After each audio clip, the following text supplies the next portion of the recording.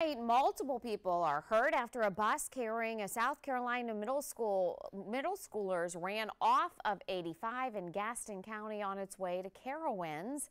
The crash involved two charter buses that were carrying 85 kids from Getty's Middle School. That's in Easley.